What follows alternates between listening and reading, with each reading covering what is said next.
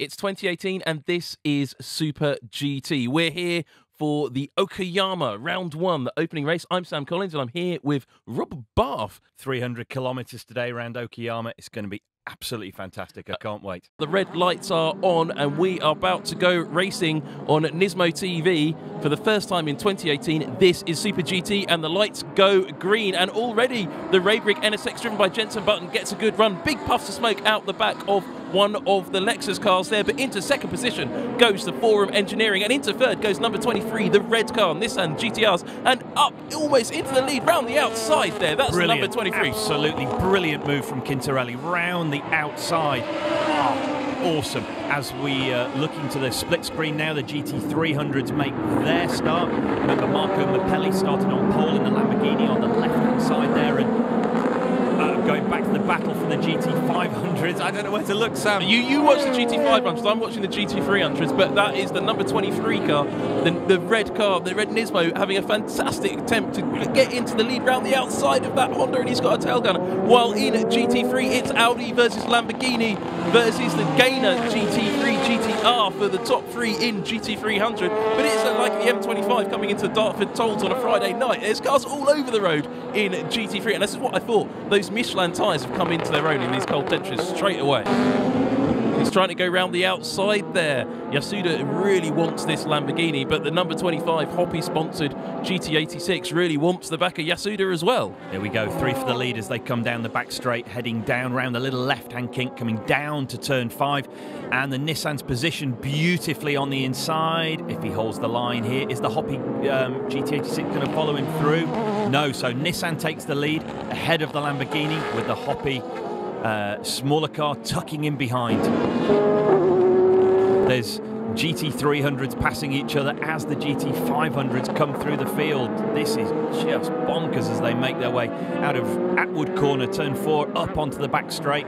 The longer straights give the GT500 cars a chance to stretch their legs and cut past the GT300s, but just look how closely they're battling. Wow. And that orange BMW, remember, is a GT300 car. That is and we would say GT300 in that case for that BMW, which nearly runs Nick Cassidy off the track there, is and actually it does run it off the track. That's our championship winner from last year, Nick Cassidy there, being run completely off the road there. Look at that battle between the Zensarumo Lexus and the Raybrick NSX. That's Jenson Button, but he's defending the Wedsport LC500 Lexus and GT500 as well, and they are swapping positions as they go through this traffic like crazy. Well, the big difference is the GT500 is a hell of a lot faster, nearly 700 brake horsepower, or depending who you listen to, maybe even 700 brake horsepower.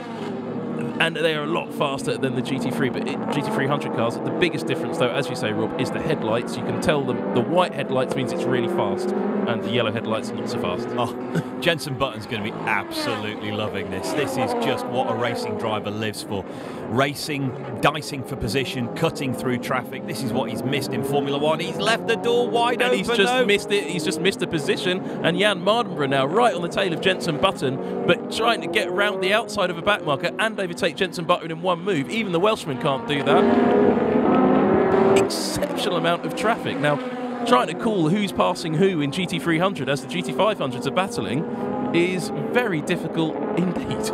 But here's a battle for the lead in GT300. The Hoppy 86 is now alongside the Gainer Tanax GT-R and hasn't quite got it. And here is the battle for first, second and third in GT500. And those Michelin tyres now coming into their own. If Kagure holds off running Quintarelli for much longer, as we've got battles in both classes, that's why we've gone to the split screen. This is unusual in Super GT that we have both lead battles going on at the same time. Flashing his lights like crazy there in the Keihin NSX, but round the outside of that Toyota, that Lexus is oh no, he lost a bit of time there in number 23, but these Michelin tyres on the two Nissan GT-R GT500s really working very well indeed. A change of lead in GT300s. They come down into turn 11. Richard Lyons moves up past the Nissan in the Audi to take the lead. Well, there's a huge accident. It is Bumblebee has hit the wall. The run-up GT3 GT-R, that's the old specification, has had a really hard front end hit into the wall. Not quite sure how that happened. Let's see. The NSX. Oh, that's a terrible. Is that the car guy NSX number 34? just goes straight into the back of the GT-R GT3 GT300, hard into the wall.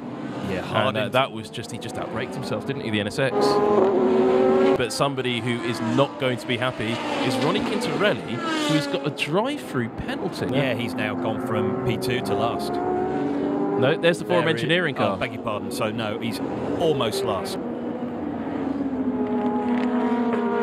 And the number 23 got a penalty for a jump start. That's a bit harsh. On lap 28? Yeah. And look at this. It's the battle for the lead overall in GT500. And it's gone down from 2.3 seconds as the Lotus didn't see the KNX coming through. Oh, now this is naughty. This is naughty. This is extremely naughty. That is the number 30. Oh, that's the pair of... He's damaged him. He's damaged him. That is a definite driving moral hazard. And look, he waited. He's waited for the R8 to come up, and he's deliberately blocked him and let his teammate through. And it's a... now the R8 there is a meat in a Prius sandwich. There's too much damage on the Prius. You can see the damage on the right front. Well, he's done his radiator. You can see the damage right on the right front. So that help from the number 30 has hindered their teammate. Oh, there's going to be some brilliant conversations in the pit lane after this one. As the NSXs run side by side at the hairpin at turn 5. And they hit each other. And there is more trouble for wonky sticker number 21 Audi R8. Tomita is not having a good time of it. Wonky rear bumper now as well, so I think that contact earlier with the Prius has damaged something that's now becoming terminal. Karma. So what happens when you don't put a straight sticker on a car? Yeah, it doesn't sound like it's got gears, does it? Yeah, it sounds like he can't get it into gear, yeah. I think that there's been something wrong with the upright. That was manifested by a wheel speed sensor issue, and now the drive shaft's broken. It's GT-R, GT-R, and GT-R. There you go. They can almost line up for the show photo. Oh, nearly got into the hoppy car, nearly got it back into the number 3, and that's nearly gave the up garage car a run at the hoppy car. As we see the GT86 is now side by side. This is for the lead in GT300, and that was a very good move from the up garage car. Brilliant. Going defensive into the corner, that was some smart driving there. As the number 23, driven by Sugio Matsuda there, is on the tail of Izawa-san. Wonderful bit of racing there. So Matsuda down the inside and up a position, and he's come from almost the back of the field back up to 5th. You've got to think, where would he have been if they hadn't have got that unsporting penalty for a jump start? And is that trouble for the 17, or was it just a funny angle? No, it's damage. There's big damage on the front of the race leader. Well, how's he got that? Now, is that from his car? Is it a dive plane? It looks like a dive plane. The number 3 having pretty heavy contact there with the Zensarumo. Oh, big now that is where. So that's where the big lumps of carbon came from. Well, he's got his own big lumps of carbon hanging out. Now, was that before or after? Now, the Zensarumo is shedding bits of bodywork around the track. Look, he's got his own little spikes sticking out of it as well. Keihin NSX, followed by the Raybrig 100 NSX. The Keihin NSX has damage on the front. They're excited. He seems less excited. He seems really excited. And here is the final corner. Keihin NSX wins the Okayama Super GT race. Round 1 goes to Keihin. 1-2 for Honda. 3-4 for Lexus. It was nearly a change of position there on the line. Very close, wasn't it? Yeah. Very close indeed.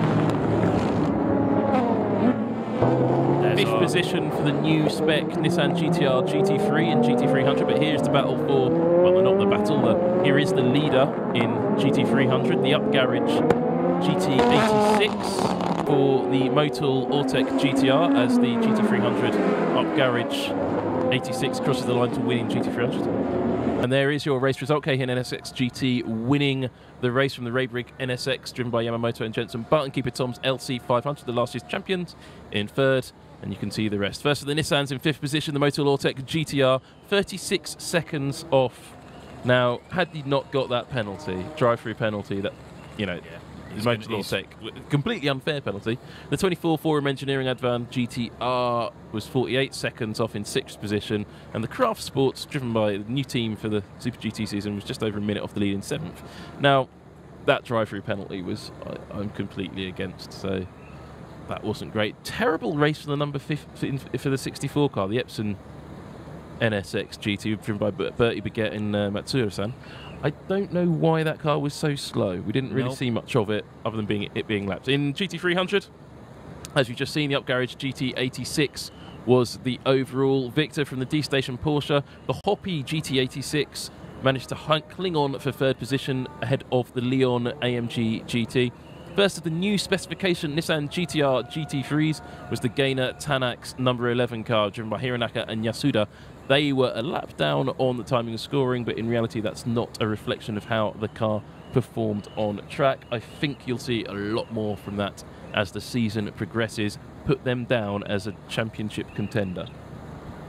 Hey, look at this! Golf clubs! Amazing! Golf clubs, ladies and gentlemen. This is the best prize ever! It's not a barrel of rice. It's not wood. It's a set of clubs. And the crowd go wild. But only one set. Well, it's 2-driver race. Do they have to share them? Then? No, he's just going to give them straight to his dad. He's going to be, oh, my dad's going to be delighted. We win golf clubs. That is spectacular. Oh, he's happy. He's failed to open. Oh, he's been learning from Nick Cassidy. No, he's open. He's just gone for a very, very late spray. He's gonna have a drink. Here we go then. All eyes on Nick Cassidy on the right-hand side. He's giving it a right old shake. He's giving it. He went too soon. He's gone too soon. He was premature again.